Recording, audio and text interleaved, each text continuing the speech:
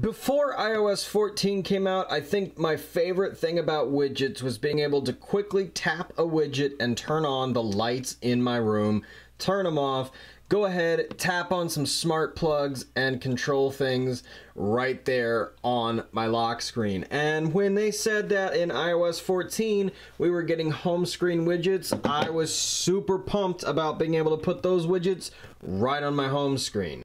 And then Apple dropped the fact that the widgets are not interactive, but that they're just live tiles on your home screen. So I decided to solve the problem that I had with iOS 14's widgets by making my own widget using Siri shortcuts.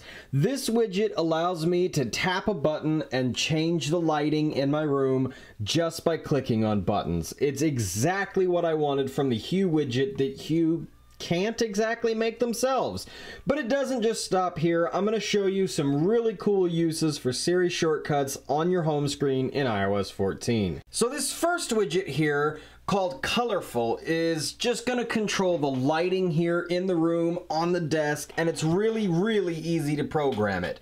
So I'm going to just show you how I did it. Basically, it contacts the Hue app, sets a scene with my Hue, and that's it. Then there's an option that says show when run, and I just toggled that off. So if you wanted to make a widget just like this, all you need to do is jump into your actions and choose apps, and then you can find the app that you want to control.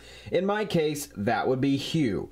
Then I can go ahead and choose the scene that I want to run and disable show when run, and just like that, we've programmed another scene for our device. Here's another super simple one you can add. Just type add action and type in remote, and then you see Apple TV remote. Just go ahead and tap on that and hit show remote control. Go ahead and hit next and hit anything you want to title it. You can go ahead, we'll just call it remote, just like that, and hit done.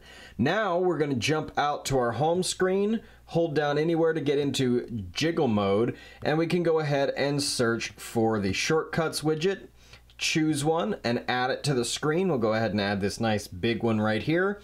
Tap on that and choose what shortcut we want to run. We're going to pick remote, and then we can go ahead and hit done. Now when we tap on this widget, we automatically get the Apple TV remote right on our phone.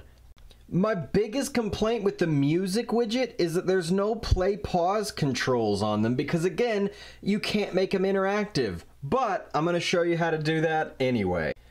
Go ahead, hit the Shortcuts app. I'm going to go ahead and make this even better by jumping all the way out to the outer page of Shortcuts, and in the top adding a new folder. I'm going to call this folder Music, and then I'm going to hit Done and hit Add.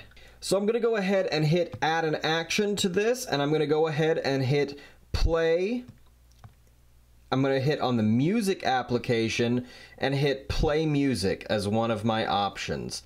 So now I have a button that is going to play music. I'm going to go ahead and hit next and call this one play. If I want to change the icon, it's super easy. We'll go ahead and pick an icon that looks like a play button. Go ahead and hit done, and we save it. Next, I'm going to go ahead and hit skip forward so that I can go to the next song.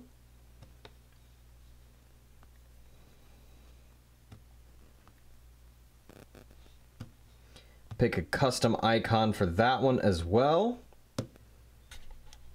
Now that I've created those icons, I can go ahead and go into Shortcuts and add a new shortcut. So I'm going to go ahead and add this widget right here, and then I'm going to tap on this widget and choose the music category. And then I have the option to go forwards, backwards, or just simply start playing some music. So when I tap this button, there we go, music starts playing. So as you can see, it started playing some songs from the Polar Express, just by tapping a button on my home screen.